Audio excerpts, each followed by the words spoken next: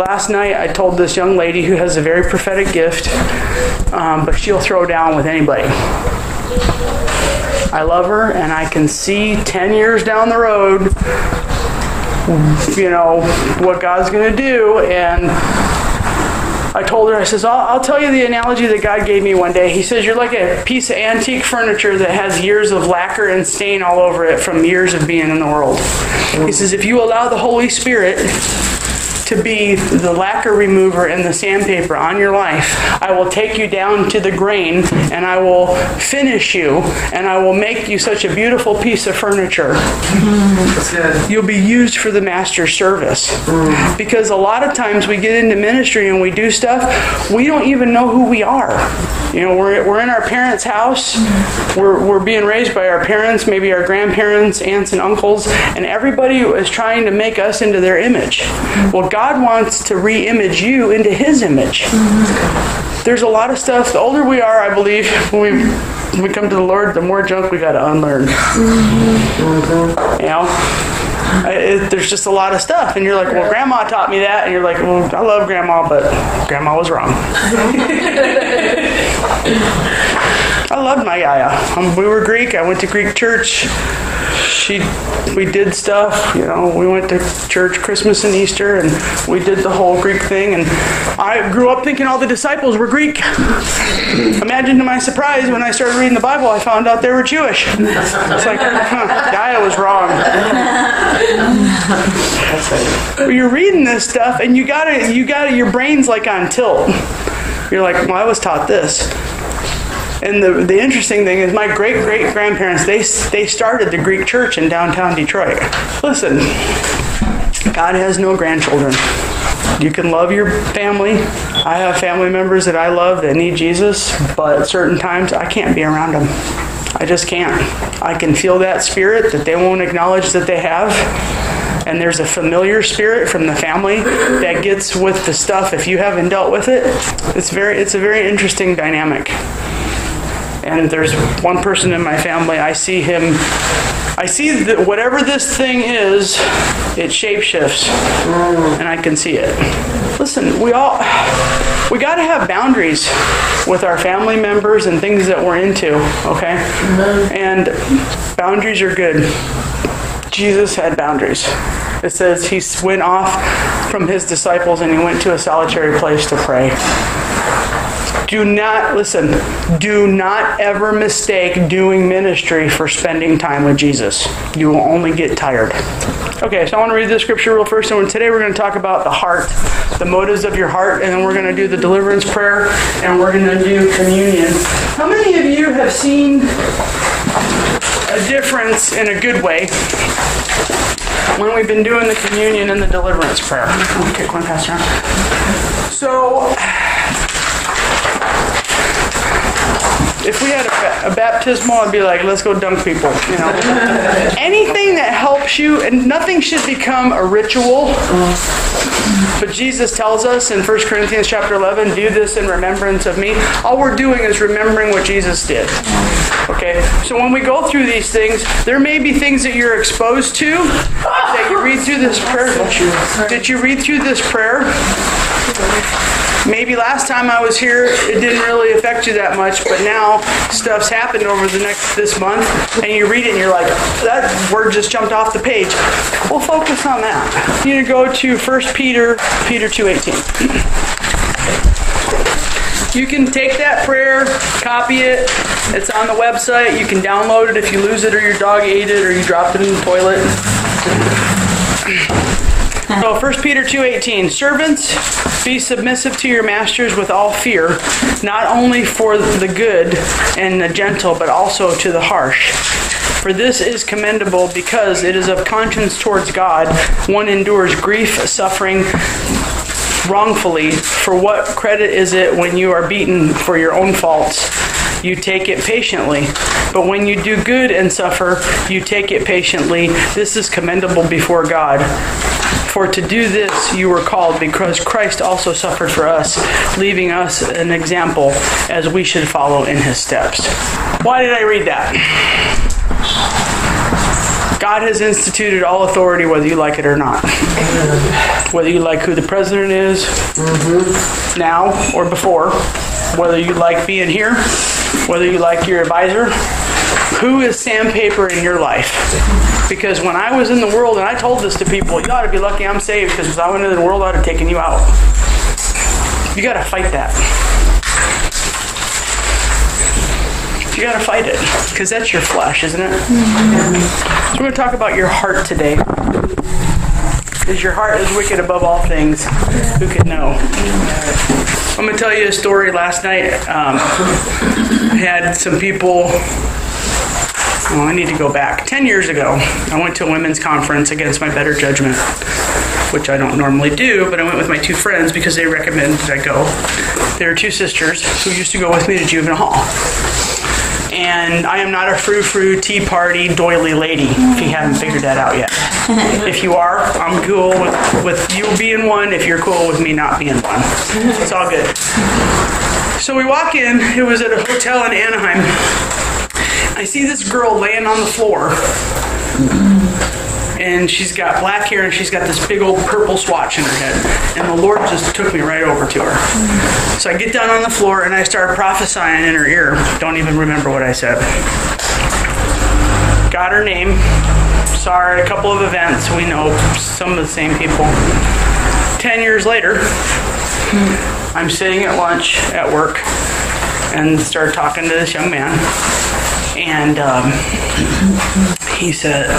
somebody said, oh, do you know that that's so-and-so's brother? And I said, what? Didn't even know. God can have things happen and you interact with people, and he's setting up divine appointments and divine assignments. Okay? So I go to him a couple days later, and I said, oh, I didn't know your sister was so-and-so. I said, he goes, you know my sister? And I said, yeah, let me tell you the story. So I told him the story, and he goes, oh, that was you? 10 years later. Wow. Now, the Lord reconnects us through somebody else. She tells me last night, she says, I was at getting some fast food, and she said, she knows some of my stories, and she says, I saw this guy walk in, and I felt like the Lord wanted me to go up and pay for his food. And she's like, what, God? You know, this place isn't cheap. So she goes up, and she's standing behind him, and she's watching him work. She's like, because she saw him talking to himself. So she knew something was going on. So he's ordering stuff. She's like, oh, God, I hope it doesn't order the whole menu. So she goes up to him, and she starts talking to him. She goes, well, I want to buy your food. He goes, you're not buying my food. And she looks at him, and she says, well, that's just pride. And I was laughing. And so she jumps in front of him, and she sticks her ATM card in the machine. So she says, I want to tell you about this place called Teen Challenge. He looks at her and goes, oh, do you know Liz? And I said, what was his name? She goes, I can't remember. I was like, what? She said, he told me he was a family friend of yours. So I started naming off these names, and she goes, no. I said, oh, you need to text me. This is how God works. 10 years ago, because I saw somebody laying on the floor that God was dealing with because they were going through stuff. I don't know this person, and I stepped out in faith.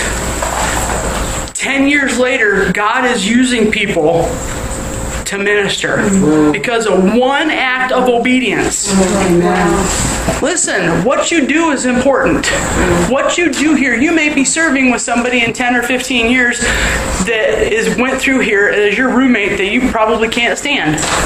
But God's going to do something in 5, 10, or 15 years, and they're going to be a totally different person. That's where the metamorphosis comes around. We talked about this being a butterfly. The caterpillar goes into the cocoon, and the liquefaction process happens, and it comes out into a butterfly. But it's the struggle of the butterfly that's coming out of the cocoon that strengthens its wings, because if you help that butterfly get out of the cocoon, the wings will not be strong, and it will be bird food. The trials of this life do not build perseverance when everybody's trying to bail you out. Sometimes it just has to be you and God. That's it. Your mama can't bail you out. Your sister can't bail you out. Your kids can't bail you out. Your grandparents can't bail you out. Your husband can't bail you out. Sometimes you just have to be with you and God. That's it. Your heart needs to be led by the Holy Spirit. It needs to be your intentions, your motive, and your attitude. And your heart will eventually catch up with everything. Your mind, your intellect, your reason, and your thought process. Think about what you're thinking about. The stuff that you used to think about 5 years ago or 6 months ago, hopefully is different now. Amen. Your emotions, your state of well-being, your sentiment.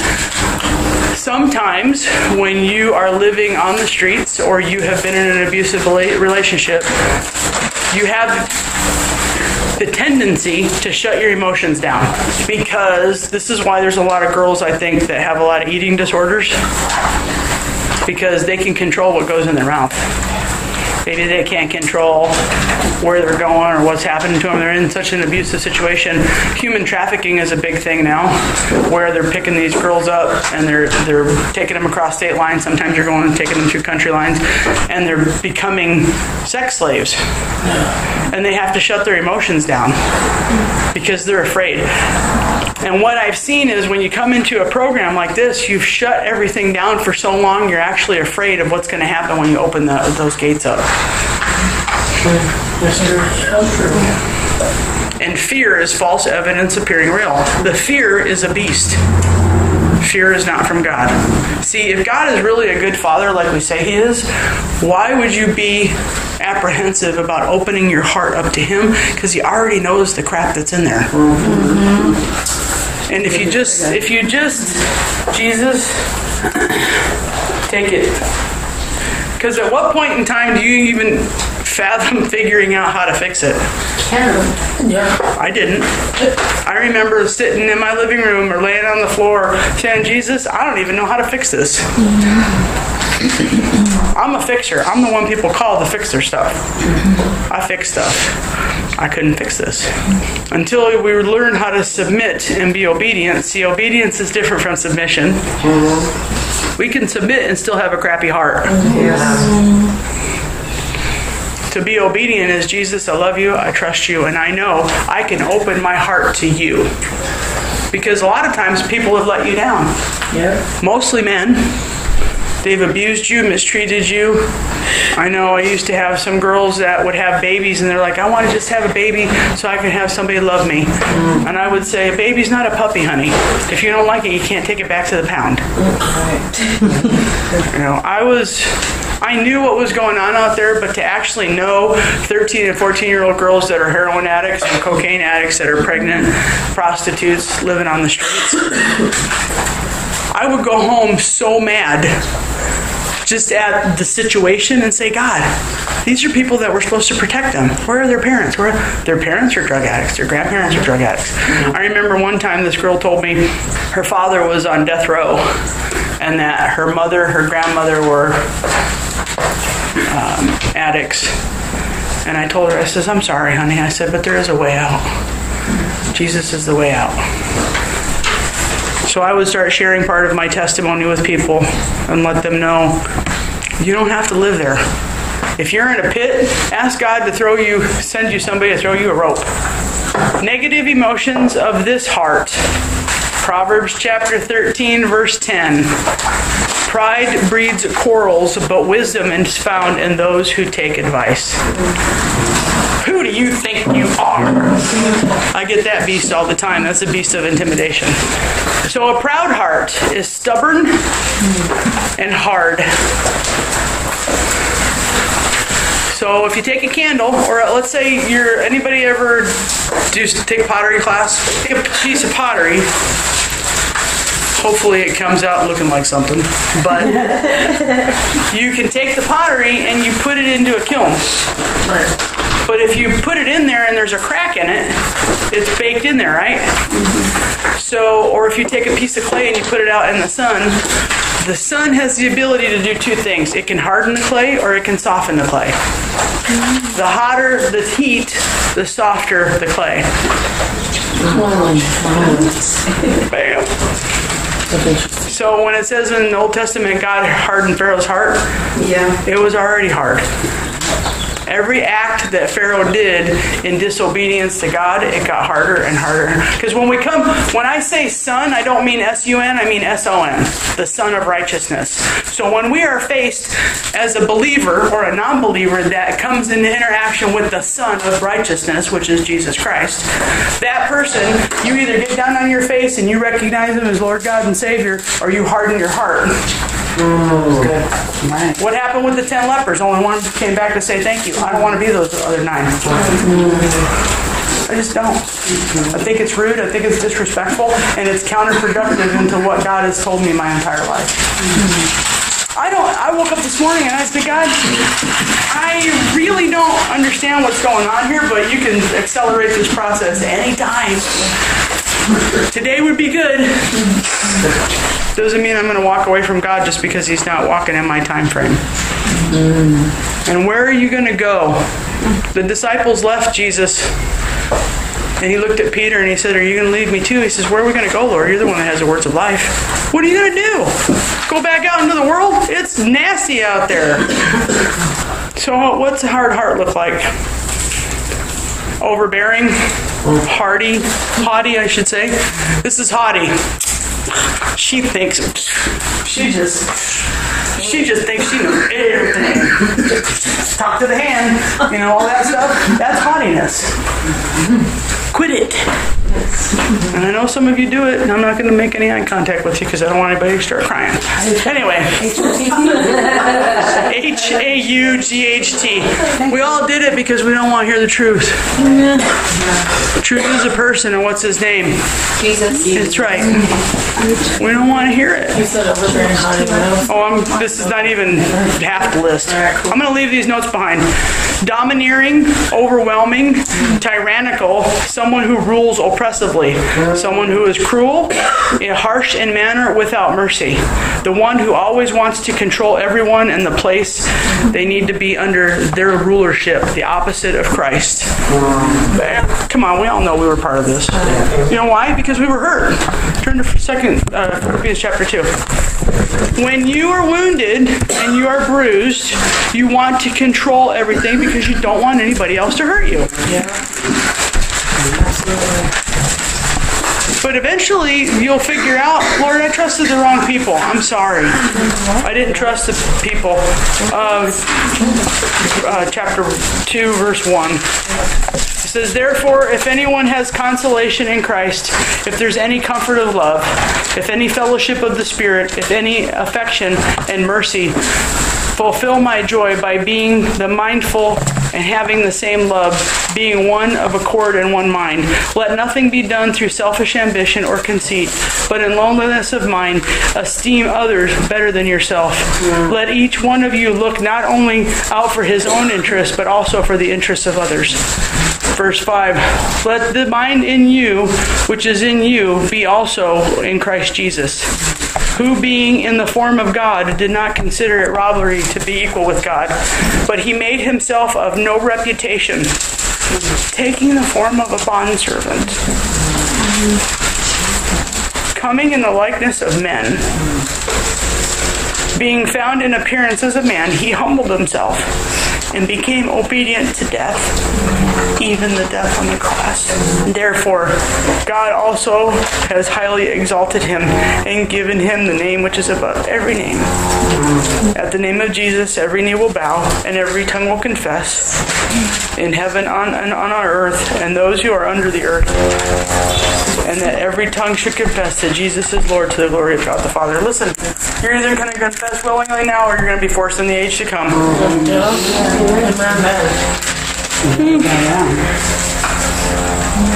I'm getting hot up here right now, sister.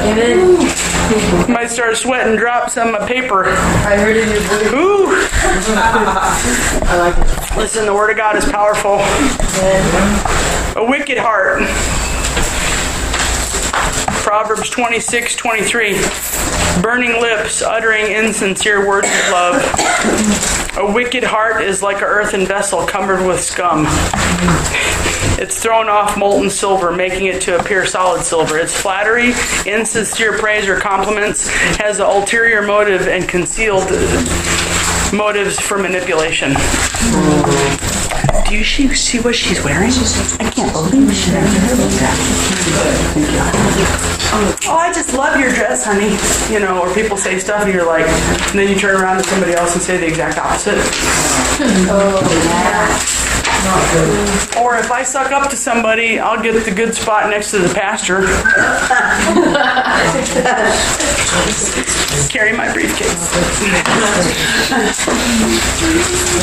Sometimes things that I do or don't do are misconstrued by people.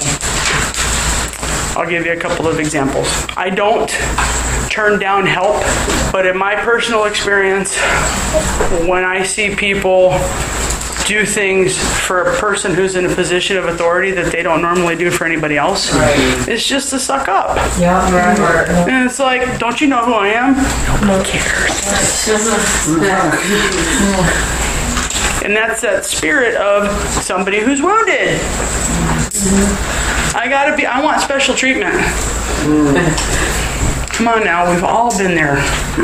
Hurt part of it. But it's hurt, yeah, it's hurting people hurt people.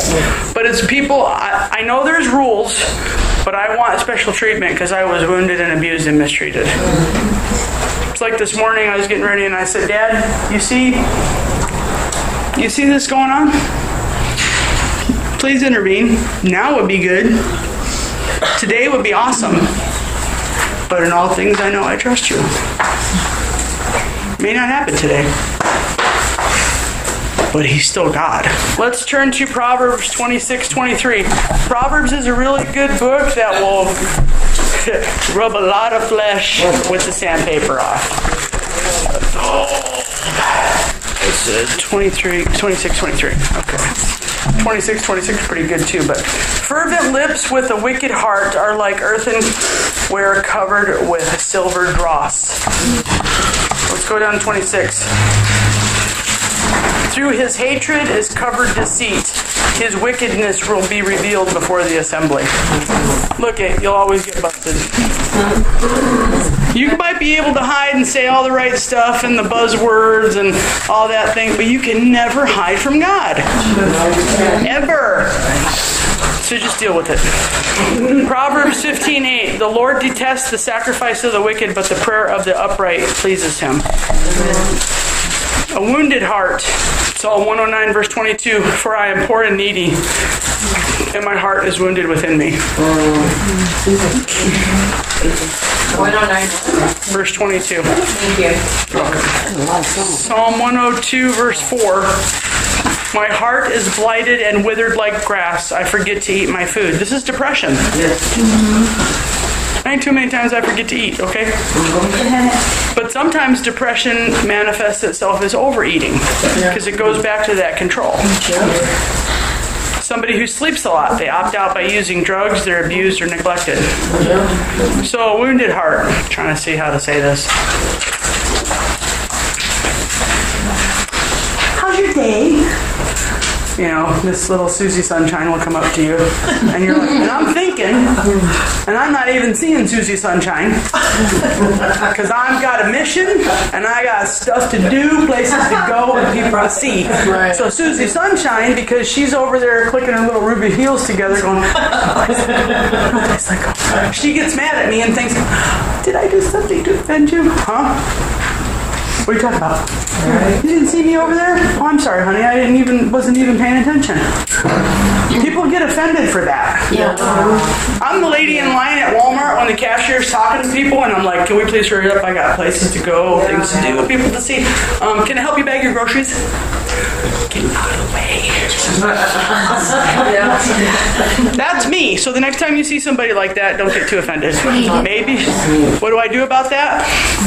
I realize that the Lord has all of my steps numbered. I always get the trainee in line who runs out of register tape. And the person that writes a check. Price checks. Yes, and the prices are not on anything. And I just have to laugh and go.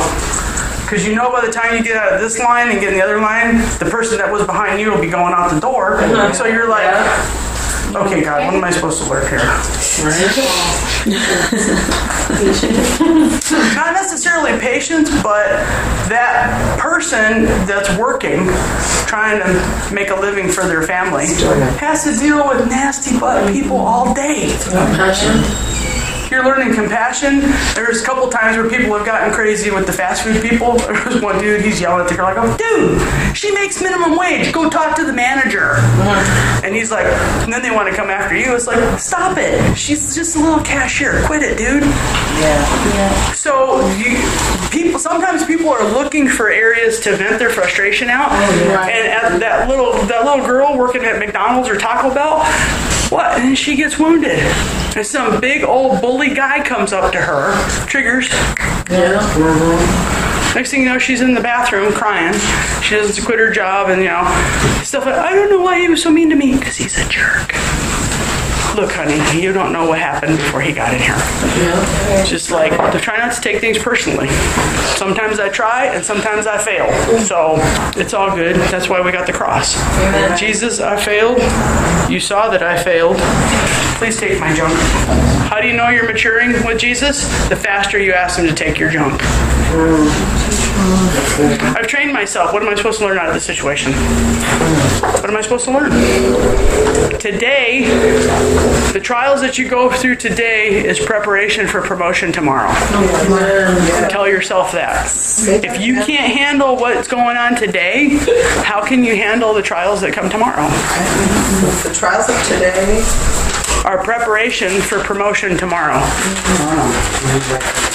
Because tomorrow always comes, the bill always comes. If we can teach ourselves to be singularly focused and realize it's not about me, it's about Jesus. And though I fail miserably some days, sometimes most days, he's still on the throne. He says, if you confess your sins, I am faithful and just, and I will cleanse you from all unrighteousness. Not your spouse, not your parents, not your kids, not your job, not your ministry. None of those things cleanse you from unrighteousness. That's just busy work. Psalm 6, verse 6, and talk a little bit about depression, because depression manifests itself in different ways. Sometimes it manifests itself from having a sickness, a disease. The depression causes the disease, or the disease causes the depression. We got to figure out what came first, the chicken or the egg. Both are equally demonic because neither one come from God. He doesn't give sickness and disease because he doesn't have it to give. And I never see Jesus being depressed.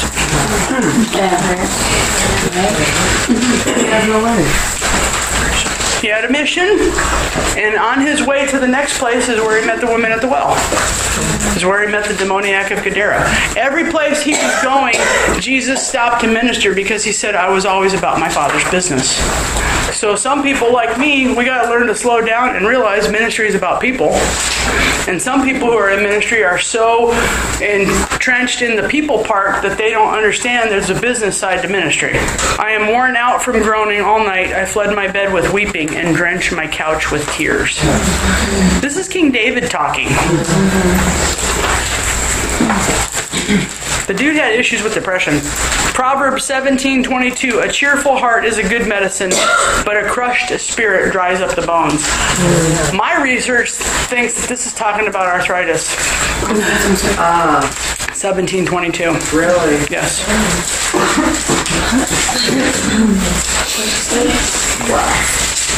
A crushed spirit dries up the bones. I believe, based on the stuff that I've gone through and some of the medical stuff that God has healed me from. There's some people that teach out there that every sickness and disease is a demon. I don't necessarily agree with that. Some of the things that I was doing to my body wasn't how God wanted me to do it. I wasn't doing bad things, but I wasn't doing all the good things. So, yeah, because there's consequences. There's always unintended consequences. Mm-hmm. So, like when I eat bread, I know bad things are going to happen. So I don't eat it anymore. Or I find better choices. And the Lord, He says, I set before you life and death. That's a choice you make. Choose life. I can't be one of those people that eats out all the time. I can't drink soda. I can't do all that stuff because it's going to make me sick and it's going to cut my life short. And if my life is cut short, that is not a blessed life. God says you should live long in the land because our body is the temple of the Holy Spirit. So you're accountable for what you know, and as you gain information and you gain wisdom, and the Holy Spirit tells you the changes to make, He's going to help you make them. Cheerful heart. What's a cheerful heart look like? Smiling, happy. So happy's a relative term. Contentment. Why? People's different definitions of what happiness is. What is God's definition of happiness? Isn't happiness temporal, what's on earth, and joy is the everlasting, like the real joy? That's what Jesus gives, and the world gives the happiness. Yeah, I mean, like that. a lot. The world says, if I go buy this $300,000 Maserati, I'll be happy. Until the new smell gets gone, and then I'm not happy anymore. When my kids are this age, I'll be happy. And when I get this job, I'll be happy. When I lose 20 pounds, I'll be happy. When I get a facelift, I'll be happy. When I can do this, I'll be happy. So look at Hollywood. They're not happy. Thank you. I used to have a sign in my kids' youth group room that says, have the attitude of gratitude. For me, gratitude is, thank you, Lord, you woke me up today. Thank you, Lord, I have a house to live in. Thank you, Lord, I have a bed to sleep in. Thank you, Lord, my kids are healthy. Thank you, Father, because there's 10 other people that are way worse off than me. How can I go and minister to somebody else, Lord, and be a blessing to you? I don't always want to do it. I'll be honest with you. I have a flesh too. And sometimes with the pastors and leaders and stuff, they act like they walk in that all the time. They don't.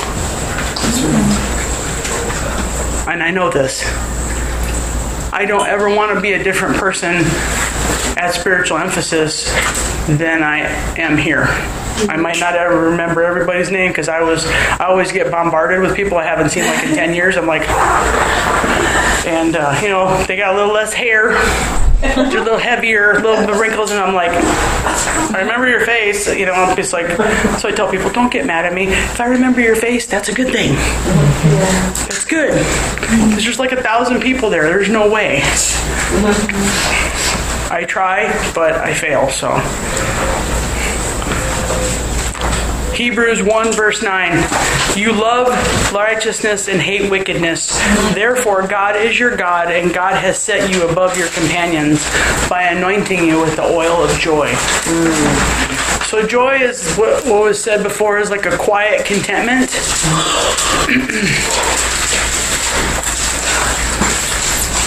In verse 61 of Isaiah, or chapter 61, verse 3, to console those who mourn in Zion, to give them beauty for ashes, the oil of joy for mourning, the garment of praise for the spirit of heaviness. Isaiah 61, verse 3, they will be called trees of righteousness, the planting of the Lord, so that He may be glorified. So when I was driving down Long Beach Boulevard and that stuff happened with that guy, the first thing I did was I started praying. I knew what it was, and it wasn't God. Anything that makes you sick to your stomach, causes you nausea, causes you to try to pass out, makes you nasty, it's not God. It's not God. There's people carrying stuff around. You go get gas in your car and you can pick up stuff. It's like, Jesus, this is what I pray sometimes. Lord, nothing is allowed to attach itself to me. I do not give it permission. And they certainly cannot follow me home. And Jesus, if the UPS guy or the mailman or somebody walking in front of my house has those critters on them, they ain't allowed on my property either. I do not give them attention, demonic spirits. You do not have permission to be on my property. It's funny when you pray stuff like that. Watch what happens. You might not get mail for a couple days.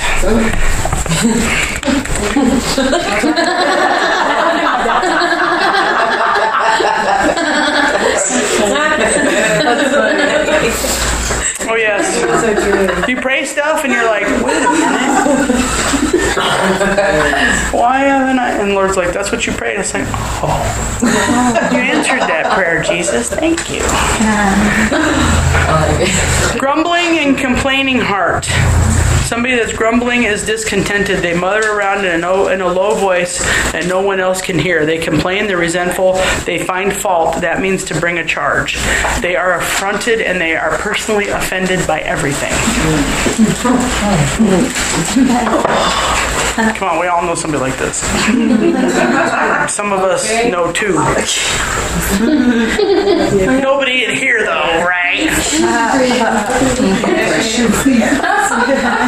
Oh, honey, I'm just tired. What are you talking about? I know. So Joyce Meyer did a study years ago, and she was talking about how some of her business people were having to meet in their living room, and she was going to go upstairs and take a bath, but she wanted to hear what was going on, so she opened up the vent, and she's like, oh, I wish they would talk louder so I could hear them. And the Lord told her, it's none of your business, Joyce. And as I was watching this and listening to her studies and everything, sometimes as wounded people, and nobody has fought for us, or we think they haven't fought for us. Right. We think we have to fight for ourselves. Yeah. All right? So we get combative, we complain, and we think everybody really cares about our opinion. Just killed the sacred cow. Kill the heifer. Okay.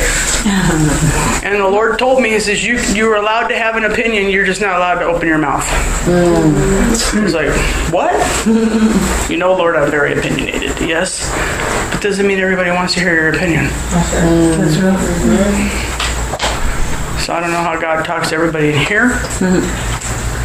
You're allowed to have opinions. That's why Facebook is a bad place.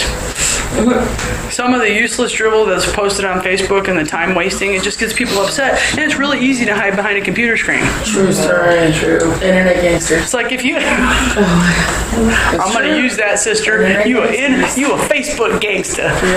So they watch these arguments go on, and I've posted stuff. It's like, okay, first of all, this was not even to solicit a comment. I don't even know who you are, so you troll, you need to go. You need to quit it. And people get mad at me. Sometimes I just post stories for informational purposes, and it's more for just for information, and I'm not posting my opinion, and I have a lot of them. And but then the internet gangsters come out, and you're like, and then I'll ignore it for a minute, and then I'll go, do I want to get sucked into this vortex or not?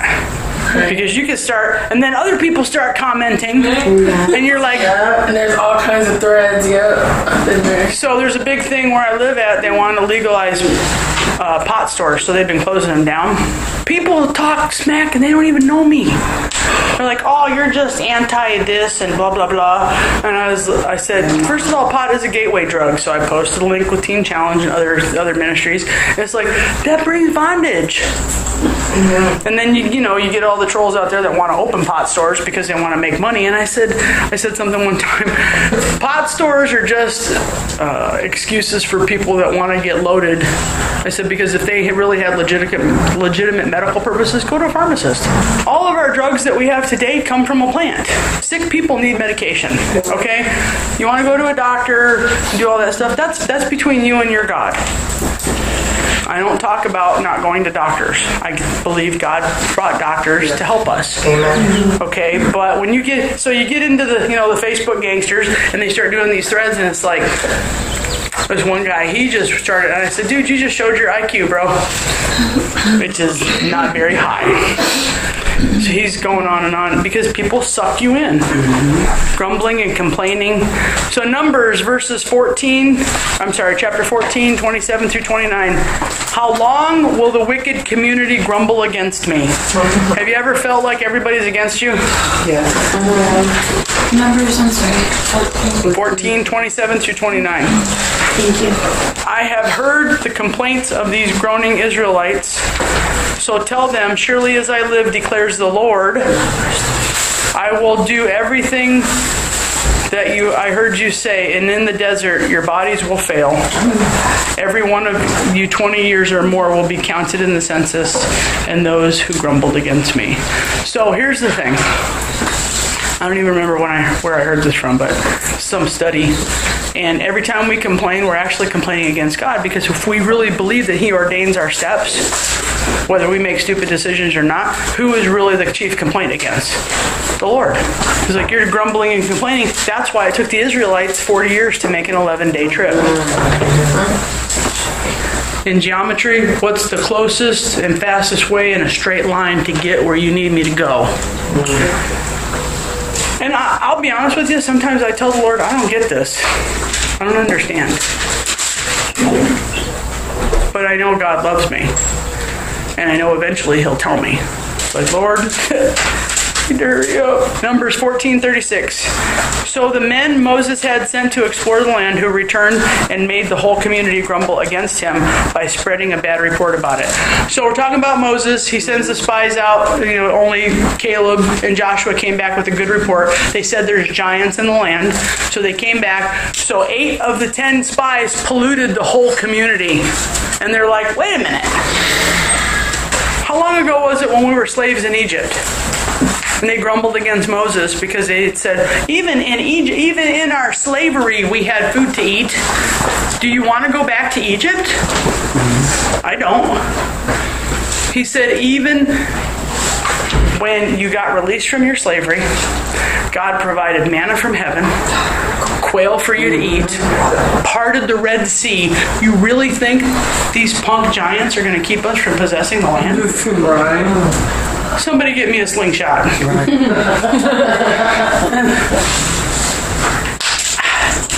Because we get caught up with these people that don't follow the Lord, or they're not as, I don't want to say it, their walk is not our walk. And they're like, well, what about this? And what about that? And what about this? And they start putting all these doubts and fears in you. And you're like, wait a minute. We're not going to do that. So to complain or murmur means to pour forth curses. Sorry, Lord. Deep, huh? That's deep.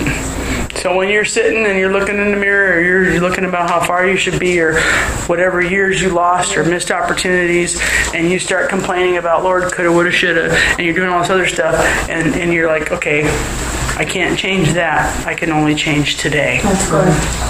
And I don't know how much further I would be along. I don't know if I wouldn't have experienced the same things that I did if I had started following the Lord when I was younger. Because I asked the Lord this. Lord, why did you wait until I was 26? And why didn't anybody ever witness to me the whole time in my entire life?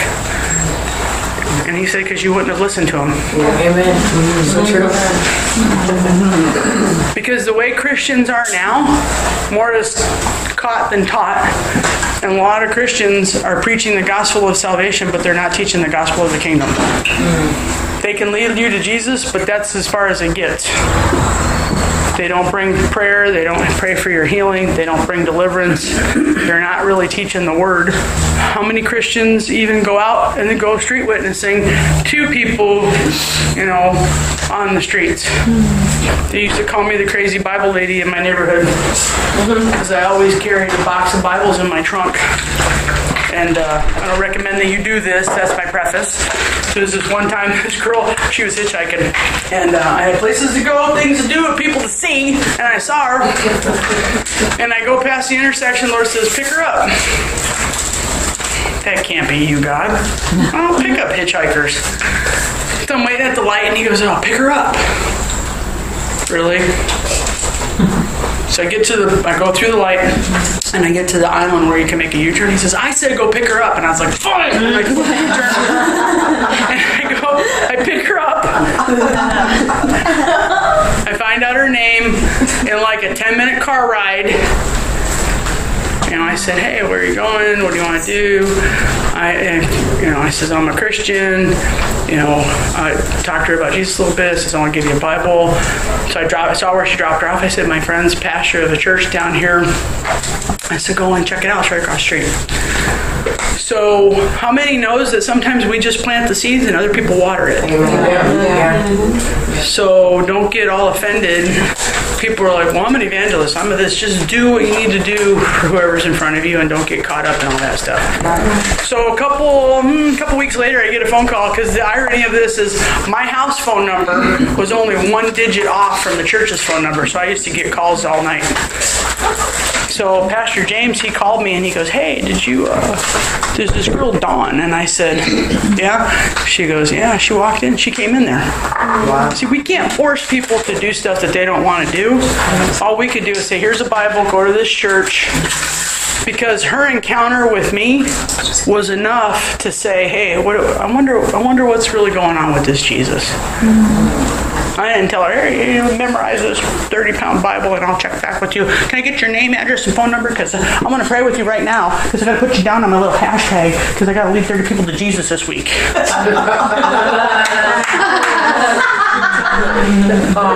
Sorry, I had to go there. Most of the people I pray with, I don't know where they're, maybe I'll know their first name. It's not my job. My job is to preach the word, to pray for people, and to meet them where they're at. And I do it the best I can. An offended heart. Psalm 66, verse 18. If I have cherished sin in my heart, the Lord will not have listened. Psalm 66, verse 18. If you have sin in your heart, it separates us from God, right? Galatians.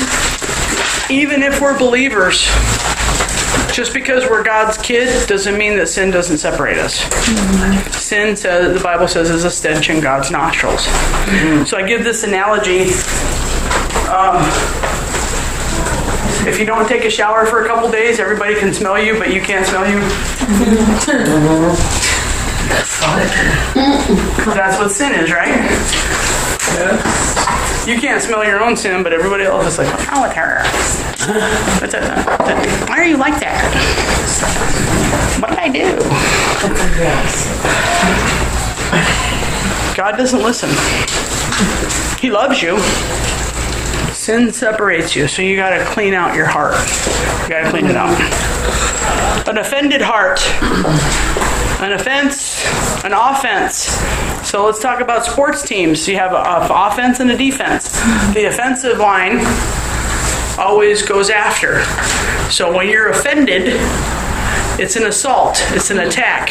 It's an affront. It causes injury. It's an outrage. Oh, I'm just so offended. Oh, you got to make up your mind you're not going to be unoffendable.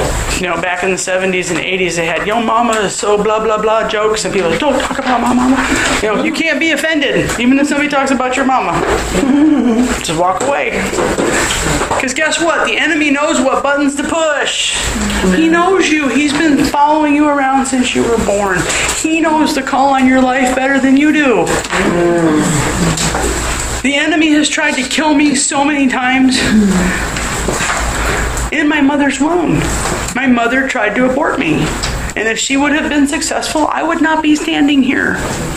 Listen, you're not an accident. You're not. Poke the devil in the eye. You may not even know who your dad is. I've never met my father. I'm still here. That's where we learn perseverance. I don't care what I see, Lord. I know who you are. A hypocritical heart is one who pretends, lies, is deceitful. Their actions are false in order to be manipulative, to influence the ones who have favor or potential gain. They act out of selfishness. I'm going to get you. I'm going to pay you back. That whole premise of payback has to stop. Because what you do is you tie God's hands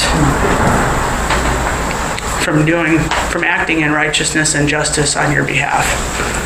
It's not easy. It is not easy. One who pretends, lies, is deceitful. Their actions are false in order to be manipulative, to influence one's favor for potential gain. They act out of selfishness.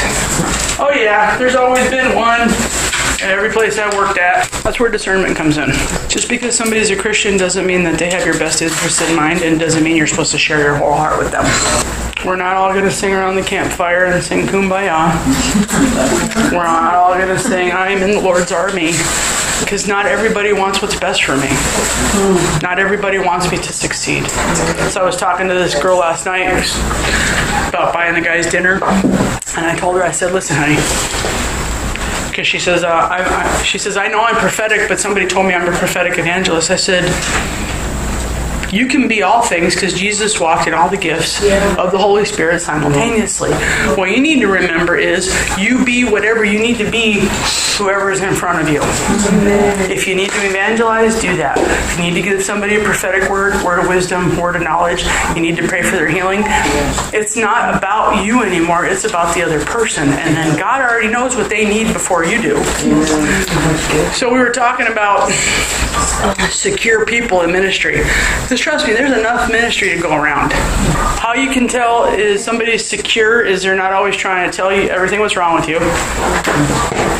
Because somebody that really truly loves you and has your best interest in heart, correcting you will be one of the hardest things that they'll ever have to do.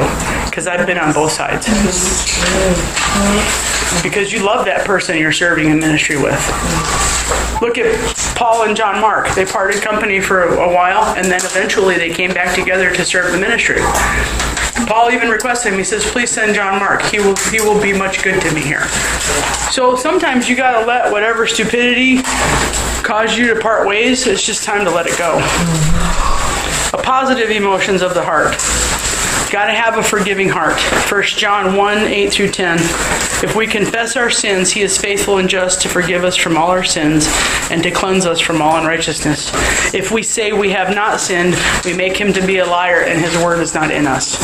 So you said a positive heart. What was the word you gave for that scripture? Forgiving heart. That was in 1 1 John John. 1, 8 through 10. So these are people that, I don't need Jesus. I got nothing to confess. Dude, you're the biggest sinner I know. What are you talking about? What do you mean, what am I talking about? You're saying, oh, you think you're better than me? I never said that. I accepted Jesus because I was a sinner. It's like the centurion and the Pharisee. The Pharisee says, Lord, I'm thankful I'm not a Gentile. And the centurion says, Lord, forgive me because I know I'm a sinner. Mark 11:26, but if you do not forgive, neither will your Father in heaven forgive your trespasses. I had a huge problem with this scripture about 24 years ago. And I was sitting at my kitchen table, and I said, Lord, this is impossible. You do not know what they did to me. And he says, yes, it is possible. I would never ask you to do something that I did not give you the ability to do. And do you know what they did to me? That's exactly what he told me. And I sat at my kitchen table, and I had to make a list of everybody that hurt me, offended me, abused me, neglected me, mistreated me, living and dead. Because you can hold unforgiveness against dead people. Or when you're saying, I'm never going to do that when you're a kid, your mom or your grandma does something, and then you grow up and do what? The exact same thing they did? And you're like, oh! Because that's a curse. Ephesians 4:32. And become useful and helpful and kind to one another. Tender-hearted, compassionate, understanding, loving-hearted, forgiving one another readily and freely as God in Christ forgave you. I have to work at that. I do. Because when you have been abused, mistreated, you develop calluses. And the Bible talks about calluses on our heart. The Holy Spirit is the only one that can take that away from you. I have to work at this. Sometimes not only every day, but minute by minute. I don't ever want you to think that there's somebody on this earth that's arrived. Because they're not. It's not true. It's just not true. You have a discerning heart. Learn to discern. Examine by judicial examination. When you stand in front of a judge, he examines your conduct. To perceive by the Spirit and recognize subtle differences. So when you're discerning, when you discern stuff, sometimes it's physical, sometimes it's spiritual. Just like when that guy rode by me on his bike. I discerned something really wicked. It's a subtle difference. Malachi 3:18, and your soul, again, to discern between righteousness and the wicked, between one who serves God and one who does not serve God.